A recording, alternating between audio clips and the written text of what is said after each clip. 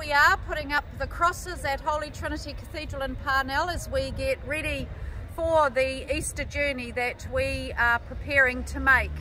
Do join us for our Maundy Thursday celebrations at 6 p.m. and visit our website to see all the other services that we will have during the Easter Triduum. We look forward to seeing you, and do enjoy the crosses in the front of the cathedral and that remind us that we are preparing ourselves for the greatest event of the Christian year, Jesus' death and resurrection.